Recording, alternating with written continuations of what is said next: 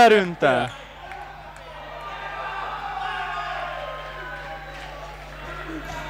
Ja nyt otetaan niin sanottu ykkösviisikko kautta kuusikkoa vielä kentälle. Ykkösviisikko höystettynä Janne Toivasella, ehkä joukkueen. Jos sieltä niin, mikä tällä Kemmupojalta löytyy länsirannikon painavin laukaus, niin Janne Toivaselta löytyy koko Suomen painavin laukaus. Siitä se lähti, meni suoraan peittoon ja ei Kuikka. Kuikka ei tätä saa otettua. Aleksi Hänninen pitää pilkkanaan. Sieltä niin, pakki ränniin, kiekko ränniin, Pekka Saravo. Toivo, Hänninen. Pöyry. Roope. Nyt menee kyllä koko ajan tähän ruuhkaan, Roope. FBC puolustaa todella tiiviisti keskustaa. Ehkä vähän laidoilta pitäisi saada vetoja tai viivasta vetoja, mutta tuossa keskellä on pirun ahdasta tällä hetkellä. Se on juurikin näin, että nyt pitäisi sitä palloa toimittaa maalle vaarallisesti. Siellä Toivo, Hänninen. Hetkonen. Toivo. Kohta lähtee viimeinen minuuttia.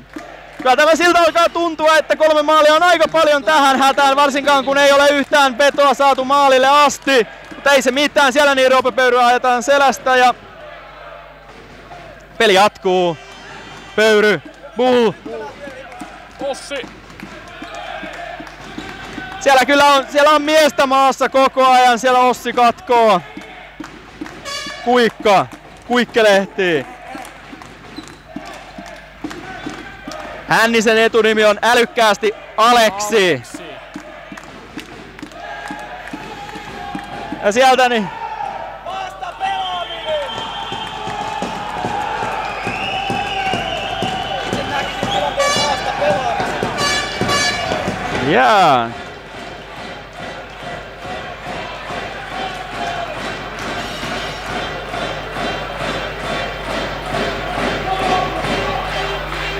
Siellä niin FBC Turulle tuosta edellisestä tilanteesta vielä rangaistuslaukaus ja mitä sanoo alakerran tuomariraati?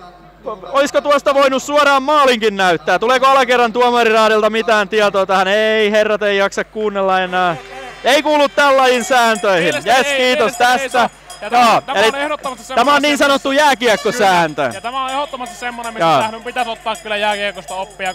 Kyllä, koska sitä tämä Kuikka kävi selvästi kysymässä ja eilenkin laukonut Marek Zidlitski. Kyllä. Eilen pallo meni noin pallon mitä Joo, ei pidä olla suora maali, se on vaan jääkiekkosääntö. Mutta voisi tietysti olla.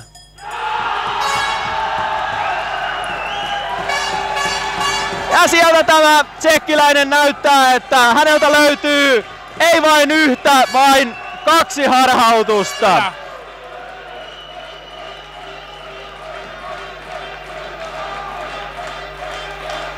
hyvin pelaajalta, joka Suomeen tullessaan veteli vain kukkupalloa pois omista. Joo, nimenomaan. Tullessaan Suomeen pelaamaan hän vain heitti kaaripalloa omasta päästä, mutta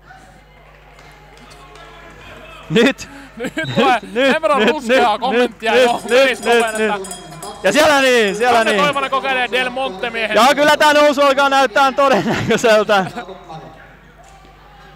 Tällä hetkellä ehkä 99,8. Kyllä. Ja sieltä voi turkulaiset sitten ruveta ja toivoa, meidän perinteisesti haastatellaan ottelun jälkeen pelaajia, että ketä pelaajia te haluaisitte haastatteluun, koska väitän, että tänään kannattaa noita turkulaisia haastatella.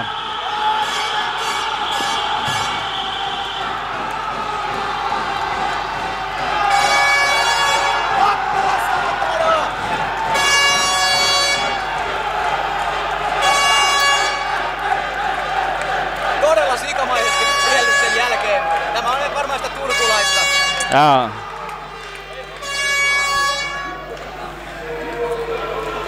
Ja nyt se on varmaan FBC Turku nousee. No, FBC Turku nousee ja täytyy sanoa, että Soittorasia ei missään nimessä pidä olla pettynyt, koska viime kaudella joukkue ei selviytynyt edes playoffeihin omalla alueellaan. Tällä kaudella viimeiselle kierrokselle asti vastaan tuli FBC Turku, joukkue, joka oli hävinnyt vain 1 ottelun kauden aikana, tämäkin Suomen Cupissa. Eli toisin sanoen pahin mahdollinen vastus. eilen Soittorasia melkein pystyi voittamaan